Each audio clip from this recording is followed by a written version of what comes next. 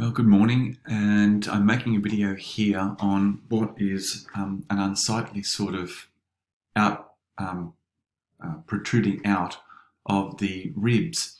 And as with scoliosis, it's not always logical or simple to understand. We're looking at, for example, a 57-degree curve where the top vertebra is tilted 30 and the bottom one has tilted 27, giving us a 57-degree Cobb angle.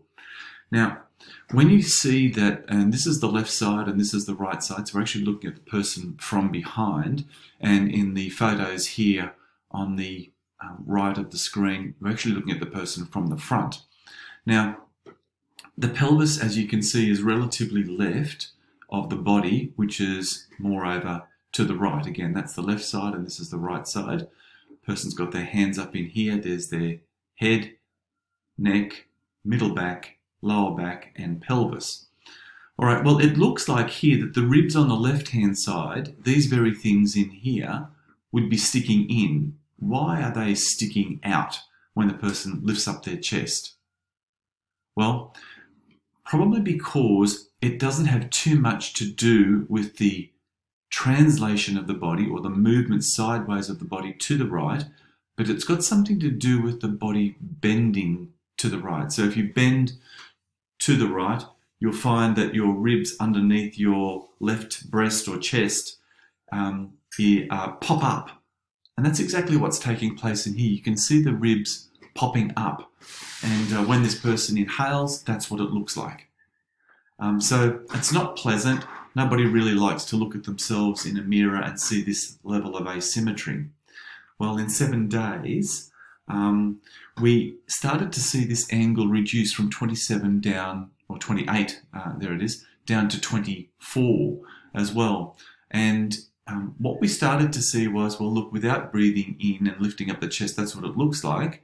But we can still start to see on day 3 here, the ribs themselves becoming flatter. Let's just minimize the screen so that we can see that.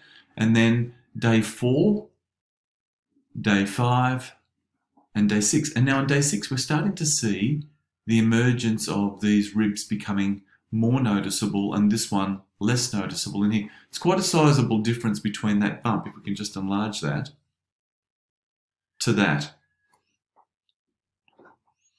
Now, that has to be a good news type event that's taking place with scoliosis reduction. Now, I'm going to make a subsequent video on this and talking about x-rays again. X-rays are vitally important in terms of measuring them correctly, and there are a number of videos that I've already made, but there's one that's now emerging with the EOS films and where care has to be taken when taking the x-ray. So that's a separate video in itself. But I thought I'd just share with you the reason why the ribs appear bumped, protruding on the left chest cage, when in actual fact it looks like from behind, that should be sunken in. And the right ribs would actually be more noticeable. Again, looking at this picture from behind. Well, scoliosis does that. It bends the mind and it makes you work retrospectively sometimes to working out, well, why is it that the ribs on this side are more noticeable at the front? My guess and my reasoning is that it's all to do with this bending, lateral bending to the right-hand side where the ribs stick out on the left. And you can easily do that by just putting your hands under your chest, bending yourself to the right, and then you'll feel those ribs stick out. So, all right, this is Daniel Dahdah from St Jude's Clinic. We've now moved. We're near Tumut in Gubra, and telehealth is certainly the way to go now with scoliosis. There are so many advantages, and I look forward to supporting you. Thank you.